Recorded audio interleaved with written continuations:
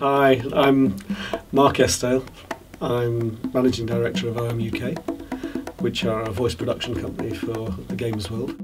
Brought the actors in, I talked to them briefly about the script and what we were doing. Then we just profiled them for faceshift, which they thoroughly enjoyed and thought it's quite fun actually. So we basically spent 15 minutes maximum just setting it up, and then we just threw them into the studio. Bobby, did you start that fire? No! I'm not nuts! I thought we were cool. One of the first things I work with as a director is the image of a character. Her name's Mandy.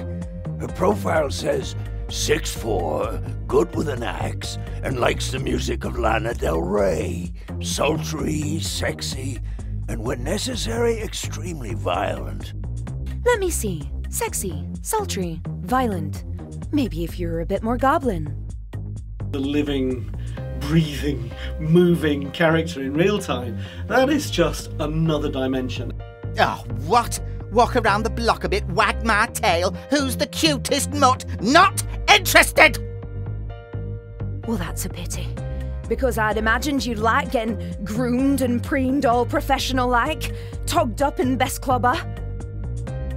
As soon as the actor connects with the character just explodes and comes to life. Remember, there's always madness. Madness is the emergency exit. You can just step outside and close the door on all those dreadful things that happened. You can lock them away forever.